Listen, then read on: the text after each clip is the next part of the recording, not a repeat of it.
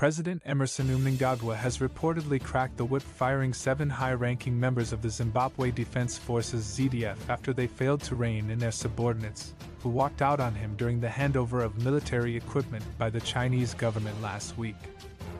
Several low-ranking army officers who were seated in the open abandoned the event and sought shelter on buses following a heavy downpour, while Mnangagwa, who is the commander-in-chief of the ZDF, was speaking during the handover ceremony at Inkomo Mechanized Brigade in Zimba, a few kilometers outside Harare.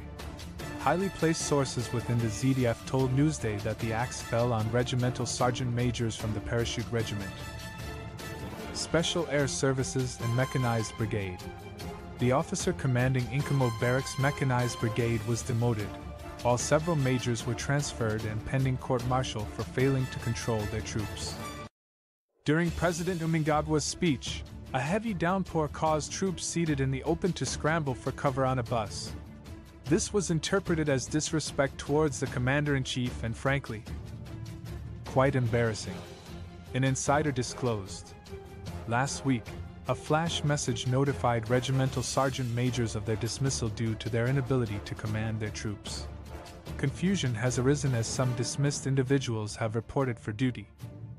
Contacted for comment yesterday, ZDF spokesperson Colonel Alpheus Makator said he would respond via email. "I will email you our response. I saw your message and we are processing it," he said. Makator had not responded to the questions at the time of going to print. The donation of equipment worth 200 million yuan $28 million is meant to bolster Zimbabwe's security operations and modernize its armed forces. According to video recordings released by the Presidential Communications Department, the donation comprised 8 Narinko WMA 3016x6 tanks, WZ-551 infantry fighting vehicles, 6 infantry trucks, ambulances, motorized water purifiers, and minibuses. The dismissals have reportedly triggered discontent and low morale within the military. The abruptness and severity of these dismissals have unsettled many within the ZDF. The lack of clarity surrounding the specific charges has fueled frustration and confusion, said a soldier. Several analysts cautioned against solely attributing the dismissals to troop control issues.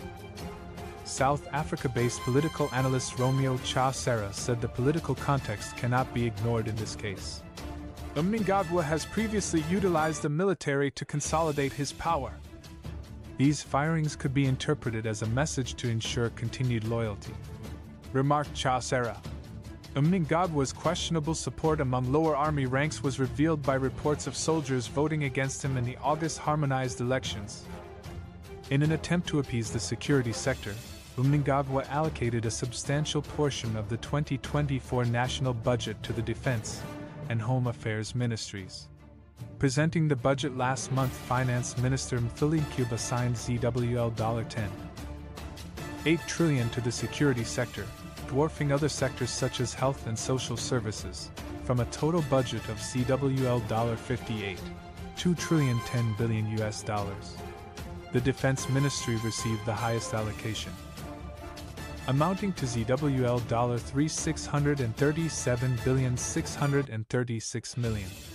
The budget statement justifies this by stating, "The security forces play a crucial role in safeguarding the nation's territorial integrity, national interests, and sovereignty over land and airspace, against both internal and external threats.